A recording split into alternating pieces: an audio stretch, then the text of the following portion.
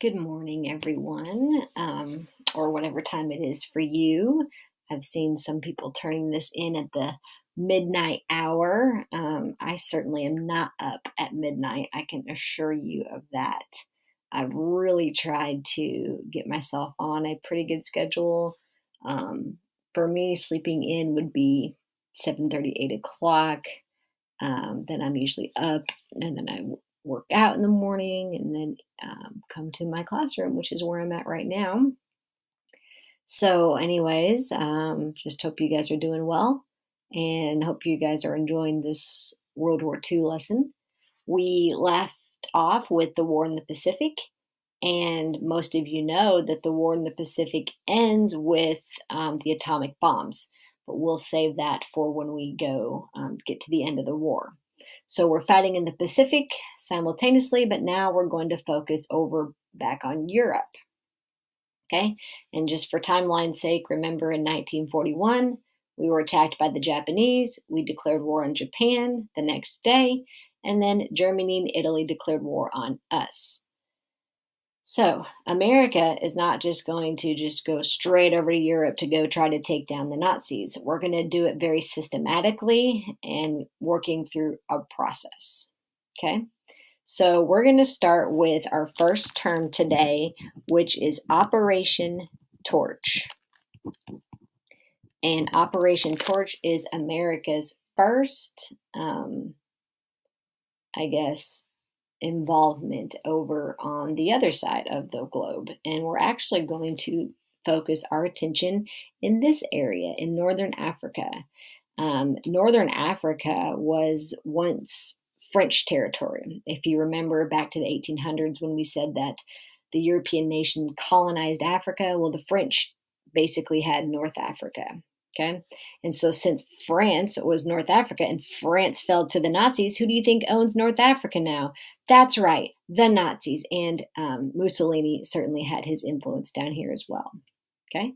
So we're going to talk about Operation Torch, which is the Allied invasion, meaning the United States and Great Britain.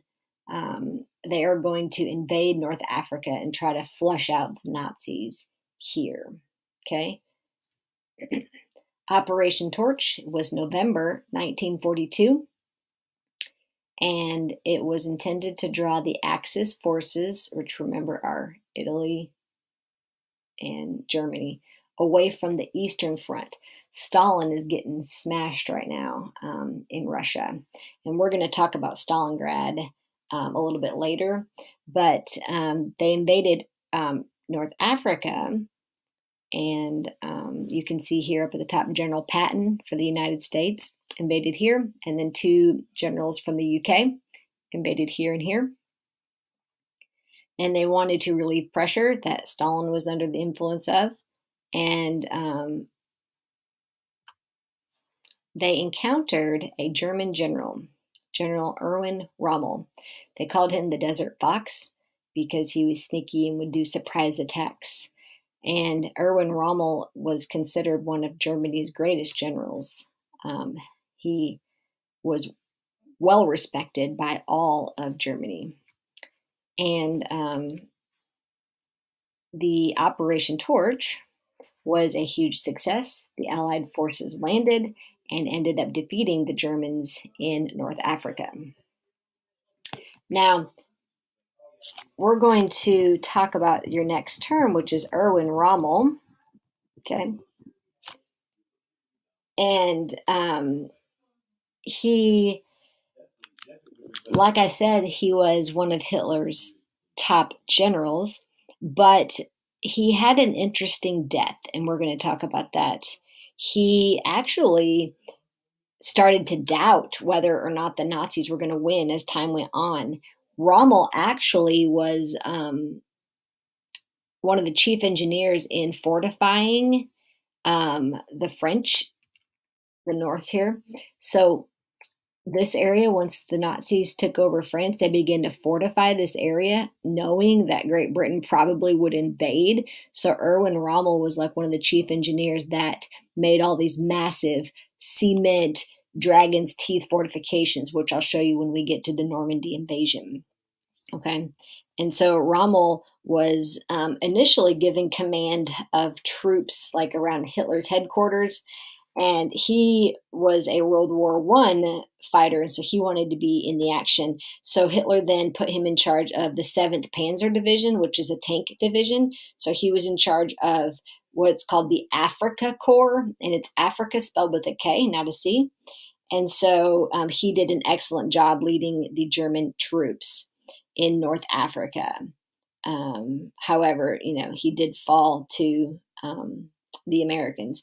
But when the Allies invaded France, Hitler put Rommel back in northern France to guard against this Allied invasion that they knew were coming. Well, Rommel, again, began to lose confidence that Hitler was going to win this war.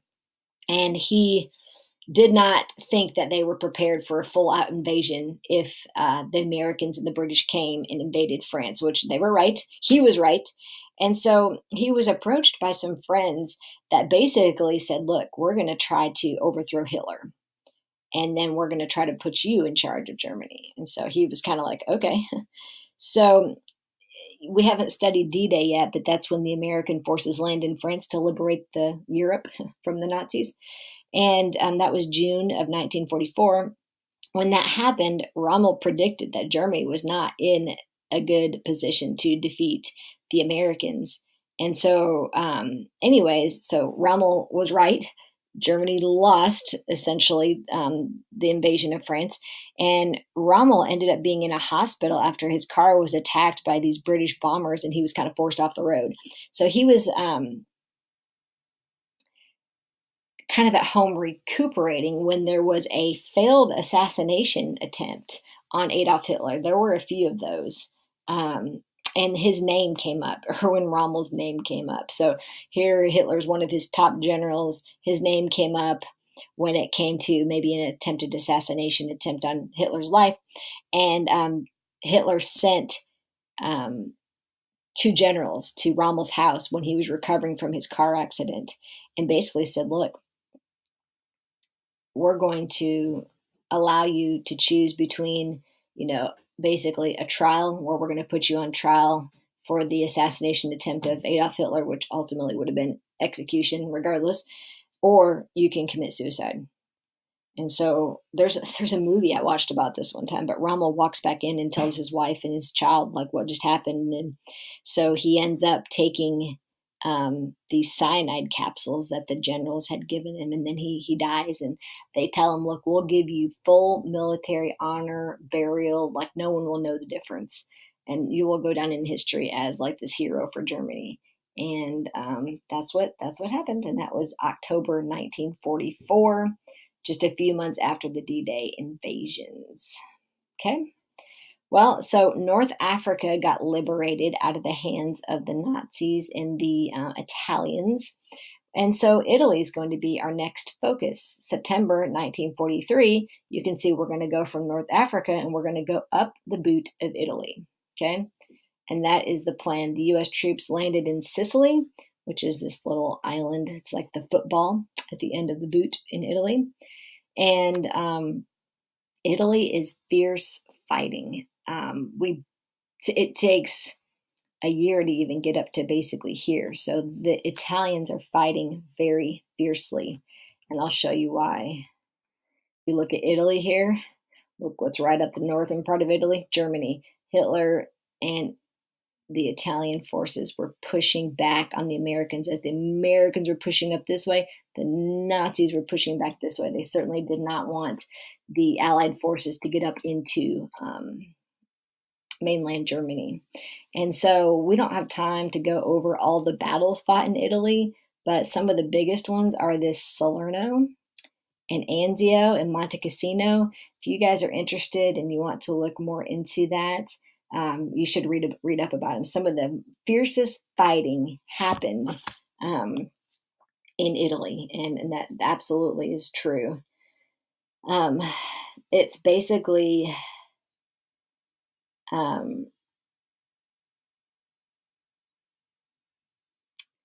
again, so many battles that happen right here. We just don't have time to go into it.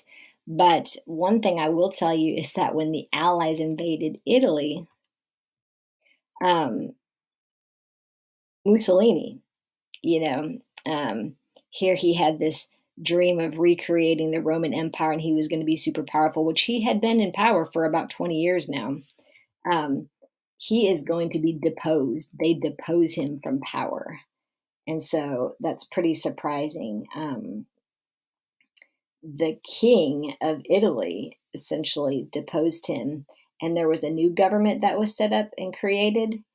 And it was actually on June 4th, 1944, the Americans make it to Rome, and that's considered like the fall of Rome.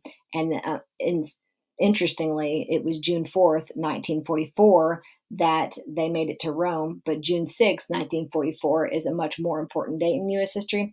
And so a lot of our Italian divisions got pulled over to France to help with that major invasion. Okay. So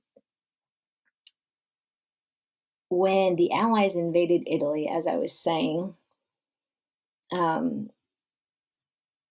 King Emmanuel III removed Mussolini from power and they placed him under house arrest for all of his kind of war crimes and how he was a dictator and so forth. And this is really interesting. When he was under house arrest, these Nazi paratroopers staged a raid that rescued Mussolini from this ski resort where he was being held. And then Hitler puts Mussolini kind of as a new figurehead of this new Republic of Italy, which is like in northern Italy. And so, however, Germany is quickly losing its grip on northern Italy because by this time the Americans are in pushing towards Germany, and so Mussolini basically agrees to meet with this group of people, and he finds out that basically the Nazis have begun negotiating for an unconditional surrender to the Allies, and he was absolutely not. And so he flees this meeting with his mistress. This woman, her name is Clara, and I never know how to say her last name. It's Petacci, Petacci. Anyways, and he's driving off in this sports car that he bought as a gift for his girlfriend. And so they're heading north to Lake Como and try to get to Switzerland. And Mussolini is disguising himself. He's wearing like a German helmet and an overcoat, but people recognize him even though he tried to disguise himself. And they recognized him. And anyways, they seize him and his girlfriend. And they were fearful that the Nazis would again try to get him out. So they held him like in a remote farmhouse for one night. And then the following day, him and his girlfriend were driven and they were basically ordered to stand in front of a wall and they were executed by machine gun fire. And so then Mussolini's body and his girlfriend's body and about 13 or 14 other people were dumped into the center of Milan, into one of their city squares. And basically, they string up the bodies and hang them by their feet upside down. And I'll show you a picture. This one is from a distance. There's closer ones I'm not going to show you because people mutilated the bodies.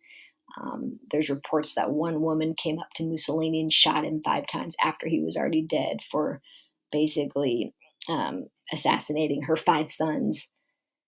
And here's a picture of them hanging by their feet in the city square of Milan. His girlfriend is up there along with other people. And again, you can find better pictures online, but I choose not to look at those. Those are kind of yuck. Okay. So let's get to the major invasion, the biggest day. And I'm actually going to pause this for just a moment. Just a moment. Okay, hopefully that'll let me get rid of that for a minute. So this is the English Channel, and this is Great Britain, and this is France. And we're going to be talking about D-Day, which is June 6, 1944. And Hitler had been planning and preparing for an invasion around this coastline of France, and he had it very well fortified. But there was speculation that the Allies would cross here. And why do you think they would cross here versus here? Okay, one of the reasons, of course, is the distance. It's the narrowest point of the English Channel between the two countries. And Adolf Hitler had begun massing a large army here so that when they invaded that they would be ready. But the Allies were fooling Adolf Hitler by something called the Phantom Army. And it's really cool.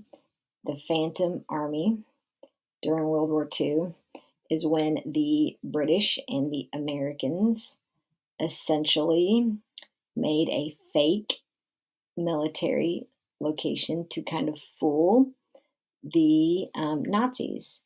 They put like inflatable tanks and fake radio transmissions, and they basically staged these battlefield deceptions. And basically, it's really cool. Oh shoot, where's it at? Oh no. You can see here that these guys are lifting a tank, but it's an inflatable tank. And it's really kind of cool that they did this. And they had inflatable cannons and jeeps and trucks and airplanes that the men would inflate with like compressors, so that as the German Luftwaffe is flying over, they would see this from above, and they began amassing, like I told you, up at this portion right here at Calais. And so that's really cool, but we did not cross there. We are going to end up crossing here. Okay. And so here's what's going to greet our soldiers. Okay, so we are done with Italian campaign. Sorry, I'm going to go back to the list for a second. And we are now on D-Day. Okay, let's see. You can see that the beaches were heavily fortified so that the Americans would not easily be able to get their ships up on, or their tanks even up onto the beaches. And these big, large metal contraptions kind of look like large, oversized jacks. If you know what jacks are, kids used to play with those. These are called like dragon's teeth or whatnot, but they would obstruct the beaches so they cannot get their landing gear up there. This is a Nazi bunker that the guns that would meet our soldiers on D-Day, these 155 millimeter guns that were constantly being barraged at our soldiers. Here's another bunker. You can see that they had prepared for this invasion. Right, so we are going to land, and there's going to be 5 beaches that we are going to land on. Utah Beach, Omaha Beach. Those are the 2 that America invaded and landed on. Then you've got Gold Beach, Juno Beach, and Sword Beach. So you've got the Americans, you've got the British, and you've got the Canadians are going to all land on D-Day. Okay, and there's going to be about 200,000 soldiers under the command of General Eisenhower that are going to land in this area of Normandy. This whole region is called Normandy. And basically more than 1 million troops are going to follow within a few weeks. It is the most massive sea-land operation ever. And we are going to, it's very successful, but it comes at a great cost. Okay. And here is General Eisenhower, and he's talking to his troops.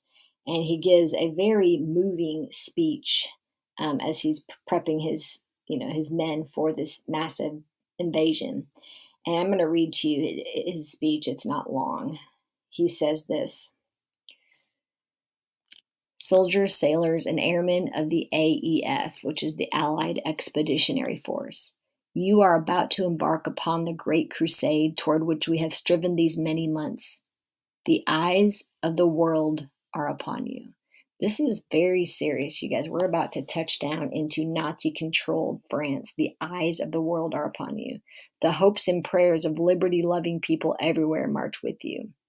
In company with our brave allies and brothers in arms on other fronts, you will bring about the destruction of the German war machine. the elimination of Nazi tyranny over the oppressed peoples of Europe, and security for ourselves in a free world. Your task will not be an easy one. Your enemy is well trained, well equipped, and battle hardened. He will fight savagely. But this is the year 1944. Much has happened since the Nazi triumphs of 1940 and 41. The United Nations have inflicted upon the Germans great defeats in open battle, man to man. Our air offensive has seriously reduced their strength in the air and their capacity to wage war on the ground. Our home fronts have given us an overwhelmingly superiority in weapons and the munitions of war, and placed at our great disposal great reserves of trained fighting men. The tide has turned. The free men of the world are marching together to victory. I have full confidence in your courage, devotion to duty, and skill in battle. We will accept nothing less than full victory. Good luck, and let us beseech the blessings of Almighty God upon this great and noble undertaking. And that is the D-Day speech that Eisenhower gave. And I'm telling you, if I could recommend this enough, I would. But there is a series called Band of Brothers, and if you're on this quarantine and you're interested in World War II, I cannot recommend it enough. Okay, it's a series HBO put out many years ago. I have the box set of DVDs, but I think you could probably find it online somewhere. It's well worth it. It may even be on some of the general streaming sites. But it's about 11 hours if you were watch it straight through. But it's a series of like 7 discs, and it's incredible. It traces these guys from boot camp all the way to they're paratroopers, and they land in Normandy before the invasion happens, and they try to clear out all these big guns. It's incredible. Okay, so again, there's Eisenhower's quote, D-Day, June 6, 1944, super famous date in our nation's history. All right, here is how our men came across on large transport ships, and then they came on these little Higgins boats, and this boat is made to where that front just kind of falls down, and they're going to wade out and get onto the beaches. And guys, another movie is the first 25 minutes of Saving Private Ryan. If you have that movie, watch the first 25 minutes, and it'll explain exactly what I'm explaining to you. It'll show you like you've never seen before. It's very hard to watch. It's very gory and bloody, and it's wow. So here's another famous picture, probably one of the most famous pictures of the Higgins boats opening up and the men wading ashore under constant fire. The paratroopers were not able to knock out all the guns the night before. Okay, but they do end up securing the beaches and working their way through. And guys, in a little over a month, we reached Paris. And so it was a huge success. Look at that. All those troops and so forth landed. Over 1 million troops followed in the few weeks after the initial landing. Here is the cemetery of all the people that died in the Battle of Normandy on D-Day and other times during the war. And this is the Normandy Cemetery. The Americans that we did not bring their bodies home, they are still there. And in 2017, I took students to Normandy. It was an extremely moving experience for sure. This is about 8 miles down the beach of Normandy, and it was heavily fortified. It was these cliffs are about 100 feet tall, and you can see that all those like craters on Pointe du Hoc were from bombing. The Allies bombed this area trying to like get the Germans to like, die or whatever. Get the Germans to die. That sounds very military. But it's a really interesting story. This Pointe du Hoc is that these Army Rangers had to scale those cliffs and try to take out the Germans. And this is what was facing our men on the beaches of Utah and Omaha Beach. So they had to get up on top of these cliffs and take out these guns. And it says, to the heroic Ranger commandos who, under the command of Colonel James Rutter of the 1st American Division, attacked and took possession of the Pointe du Hoc. Another huge Allied victory. And I was able to go up to Pointe du Hoc and walk around. Like there's walking paths. And like my students got in these craters and we took pictures. It was an unbelievable experience. And here's some of my actual photos from my iPhone that I took. This is standing at the cemetery and looking out onto Omaha Beach. Omaha Beach. Looks just like an average beach, but wow, guys, it is not just your average beach. I was very moved because thousands of people died that morning. And there's me collecting some of the sand. Very, very moving, very solemn experience. And then I wrote D-Day, 6/6/1944. It was, we were there in June. And there's some students standing down into one of the craters. And it's Emily and I on top of Pointe du Hoc. That's inside one of the bunkers. And again, inside one, or that was outside. This is inside one of the bunkers. And that's the cliffs, so you can see the Pointe du Hoc cliffs. And this was just a weird thing. Like on the day that Matt and I were in Europe on the beaches of Normandy, my kids were in Florida on the beaches, and just let you know how a beach can mean different things to different people. It was really kind of moving. All right. I'm going to share one final story with you. I'm going to pause it so I can get it out really quick. Okay, so a really cool story. You know my obsession with Teddy Roosevelt. Well, he had children, obviously, as you know, and he had several sons. And this is a picture of one of his sons, and this is his oldest son. His name is Theodore Roosevelt Jr. And this guy, he fought in World War I and World War II. And basically, 5 months before Normandy, Roosevelt was stationed to an infantry division. And he's an older gentleman even by this point. He requested to lead the attack on Utah Beach with like the first wave of soldiers, but his request was denied. But he kept pushing it, in true Roosevelt fashion. So they eventually allowed him to do it, and they did not expect him to live through these initial landings at Utah Beach. And so Roosevelt was a general at that time, and he was the only general to land with the first wave of troops on any of the Allied beaches on D-Day.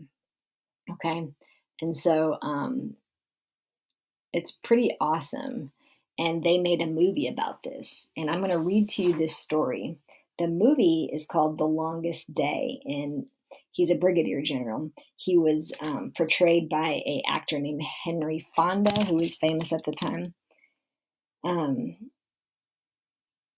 right, so let's start here. So just like his father, Theodore Roosevelt Jr. was no stranger to battle. He fought in World War I alongside with his brothers. And his brother Quentin, a fighter pilot, was killed in action in World War I. And if you see here, this is Theodore Roosevelt Jr.'s grave. We actually raced to find it on that day that we were there in Normandy. His is gold because he won the Medal of Honor. His brother, they brought his brother to him as well, so he's buried there. So both of Roosevelt's sons are buried in Normandy, France. So General Roosevelt was crippled from the physical wounds of World War I, and you can see he used a cane, okay? So he was 56 years old when he demanded to be a part of the invasion of Europe. His request was denied twice because of his age. Finally, he put his request in writing, and it was granted. His reasoning for returning to battle was that having a general land in the first waves of attacks at Normandy would boost morale for the troops. He was right. He said, "They'll figure that if a general is going in, it can't be that rough." His leadership did encourage the young men of America to fight and to fight hard. Roosevelt not only limped from the wounds of the First World War, he also had a heart condition. No matter his age or lack of physical peak condition, he was determined to lead the new generation of warriors, who became known as the Greatest Generation, as they took on the Nazis. His son, Quentin Roosevelt II, was also on the beaches of Normandy that day. They were the only father-son duo known to fight on D-Day. So that's awesome. Teddy Roosevelt's son and Teddy Roosevelt's grandson, here they are. Roosevelt and his boys were part of Operation Overlord, which is the code name for D-Day. The invasion would give Allied forces a chance to break the Nazis' hold on Western Europe, and it was expected to come at an extremely high cost. And it did. On the day the operation launched, even the Supreme Allied Commander, Dwight Eisenhower, was uncertain that the invasion would succeed. He penned a note to be released in the event of failure, stating that all the blame was entirely his. Bombers did the best to pave the way. The B-17 Flying Fortresses, B-24 Liberators filled the sky. Their task was to drop their 500-pound bombs right at the water's edge to stun or kill the Germans in their forts and trenches. Like his father before him, General Roosevelt led American forces as they stormed enemy fortifications. This assault on Utah Beach was part of the greatest invasion in history. He was the only general who landed in the first wave of troops. Most people would have called it a suicide mission. Armed with only a walking stick and a pistol, he led several groups of 20-somethings up the beach and inland. He had a walking stick and a pistol when he landed on the beaches of Normandy. General Omar Bradley described Roosevelt's actions as the single greatest act of courage he witnessed in the entire war. His presence made a difference on the beach. Like his father before him, he led his men into battle rather than followed. This greatest generation might have been young in age before the invasion, but they grew up quickly that day. Thousands of American boys stepped onto French soil, beginning the liberation of Western Europe. These young patriots came from every state and territory throughout the Fruited Plains. Many had never been but a few miles from home, but went ashore and overseas to unknown foreign lands. Our American boys laid claim to the beachheads inch by bloody inch. The Rangers climbed the cliffs at Point du Hoc under heavy, brutal German fire. They had to. Their courage, leadership, and commitment to freedom ultimately cracked the Nazis' grip on Western Europe. D-Day was the beginning of the liberation of Western Europe.